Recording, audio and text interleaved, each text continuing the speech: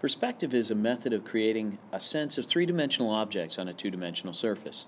It's created by using a system of vertical, horizontal, and intersecting lines. This system looks very complicated and can be pretty intimidating, but once you understand it, it's easy to have success. Today I'm going to show you the first very important step in perspective drawing, setting up your drawing board. First, why is this important?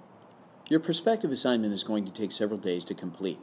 Each day at the end of class, you're going to have to remove your paper from the drawing board so that members of other classes can use the boards throughout the day. If you don't set your paper up exactly right on the next day, you're going to have a problem because your parallel lines won't be parallel anymore. I'm sure you could get out a ruler and make the job more complicated than it needs to be, but here's the easy way to make sure your paper is perfectly aligned every time. First, you're going to need a drawing board, a T-square, and some drafting tape. Since you're going to start your drawing in a few minutes, you might as well get an eraser, a 4H pencil, and a drafting triangle too.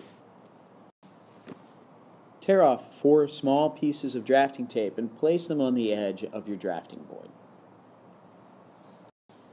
Place the T-square on your drawing board somewhere around the lower third of the board. Make sure that the head of the square is tightly against the edge of the board. This is important because the T-square's arm must be at an exact right angle to the left edge. Hold the square in place by pushing the arm of the T-square tightly against the drawing board. Put your paper on the board above the square and slide it down until the paper is resting against the upper edge of the T-square arm. When the paper is in place, put one hand firmly in the middle. Be careful not to slide, twist, or move the paper.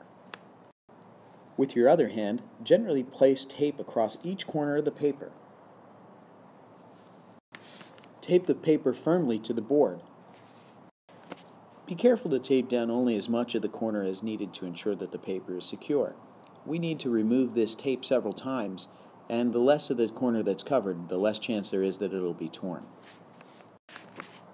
That's it.